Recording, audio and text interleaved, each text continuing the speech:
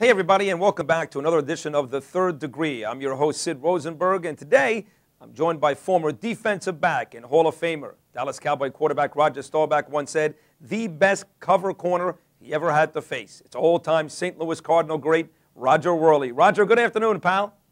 Well, how are you doing? Glad to be with you.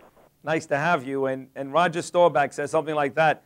You see, to me, and you both have the same name, Roger, but when this generation, Roger Wehrli, argues about the best quarterbacks of all time, they're ready to throw in Joe Montana, Dan Marino, John Elway, Tom Brady, Peyton Manning. And I always say, hey, what about Roger Starbauch? Well, you agree with that? What a great athlete he was. You know, we had to face him twice every year being in the same division, and you knew if you played well against him, you had done something good because he was a great athlete. He was able to scramble. He was a great passer, and Dallas was always a tough foe for us.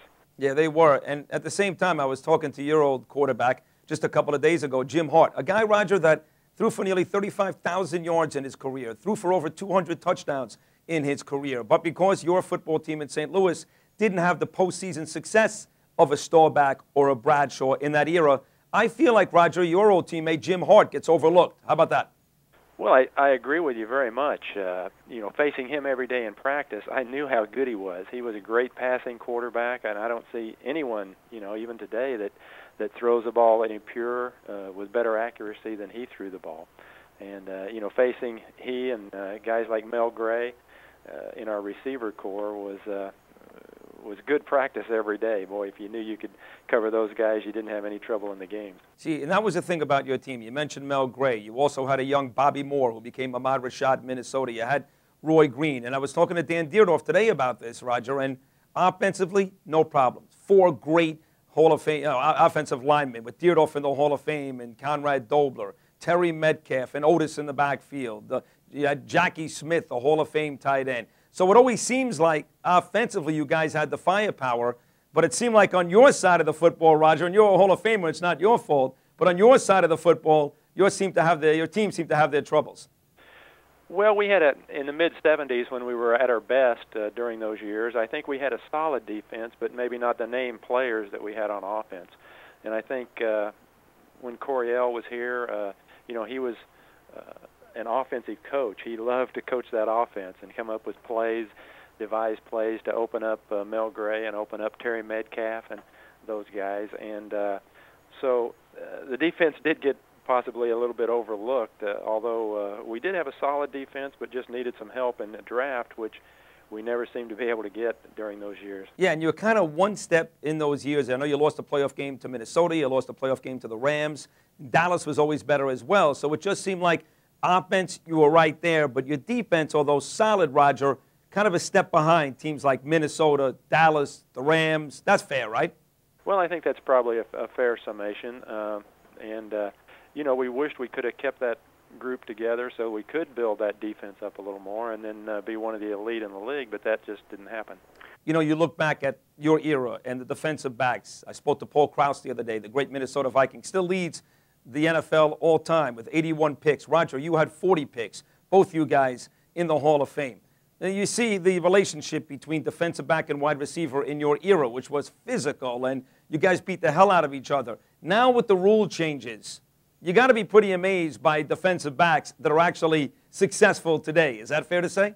Well, all of the rule changes over the years have certainly opened up the passing game. You know, they're not allowed to hit the receivers downfield past 10 yards or past 5 yards, and all the different rule changes for the offensive line have given them a little more leeway in reaching out and holding on to the defensive pass rushers. So yeah, I think it's a more wide open game, and you're right. The defensive back is kind of left out there by himself with not a whole lot of weapons.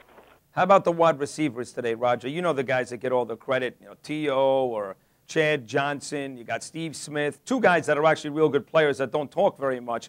Andre Johnson in Houston, and the kid we're going to see coming up here, Larry Fitzgerald for the Cardinals. Magnificent players. Look at the wide receivers today, and how do they compare to the guys you went up against during the 1970s? Well, of course, you know, I think you have the guys like Fitzgerald. He's just an amazing athlete. You know, we had some great athletes back then also.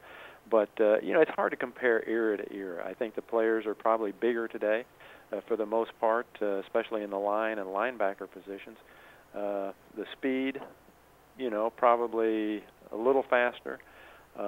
So it's hard to compare era to era. We had our great ones, and they have their great ones today. Well, who were some of the guys that gave you fits? Was it a Drew Pearson in Dallas, played inside your division? Actually, when you started in '69, you weren't in Dallas's division, but that would change. Who were some of the guys that you faced on a regular basis that gave you fits? Well, Pearson was a great receiver, just a solid receiver, all-around receiver. When I first came in, I think Charlie Taylor was one of the tough ones. He was big, strong, ran great patterns. A guy like Harold Carmichael was always a challenge because of his height and athletic ability. Bob Hayes, in Dallas, you always had to worry about his speed and world-class speed, probably. And so all those, we had the speed receivers, the athletic receivers, the receivers that had height advantage. So you look at like today. Fitzgerald is just having a phenomenal playoff. What an athlete. As I said before, he's got the great hands. He has the athletic ability to jump and just go up over receivers even when he's double covered. And so, it's fun to watch those guys. Yeah, he's a complete package, no question about it, and learn from some of the very best. As a youngster, a ball boy in Minnesota, when they had guys like Randy Moss, Chris Carter, and Jake Reed. Okay, finally then here, Roger, you're a star for the Cardinals. You're in the Hall of Fame. As a Cardinal, I've asked Dierdorf and I've asked Jim Hart this and a bunch of your old teammates, and everybody's picking the Cardinals who played in St. Louis. Will you have the guts to take the Steelers today? Oh, I think so. Yeah, I think they're playing so well. They've got. I think it's going to be a good matchup. If they can protect Warner and give him some time, the Cardinals have the receivers, as we said before, to get open. They've got a pretty good running game that's gotten to go through the playoffs, and their defense is playing very well. That was the weak spot that was a little questionable coming into the playoffs, and they've really stepped it up and doing well. So I think it's going to be a great game. All right, last one, about a minute to go here. On the third degree with Hall of Fame cornerback Roger Wehrli, the former great Cardinal. Coming up the day before the game, Roger, a big-time golf tournament. You and a bunch of your Hall of Fame brethren raising money for some of the players that aren't faring too well these days. You can learn more about the golf event at www.opensports.com/HOF for Hall of Fame, /HOF players. So you're going to play in that golf tournament. What does that golf tournament mean to you? Well, I think a lot of the players that played in my era, obviously we didn't make the money that the players are making now. And a lot of the guys have injuries that really they can't afford to have because there's no medical insurance and things like that, and the pension is not nearly as good as it is now for the players that are playing these days. So this golf tournament, along with others that we have in the Intrini's Assistant Fund, puts money in the fund that guys that are in need have some funds that they can draw from, and I think it's very important. I know that the league and the new commissioner is looking at some changes that need to be made to help some of the players from our era, and hopefully this golf tournament and others that we have will aid that.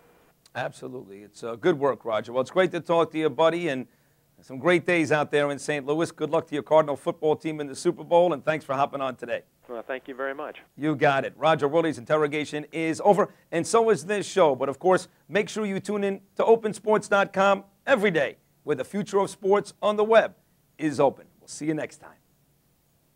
Think you can complete the drive? Play today and get an automatic entry to win daily prizes, 2 tickets to the big game, and a brand new car. Start your drive today at opensports.com.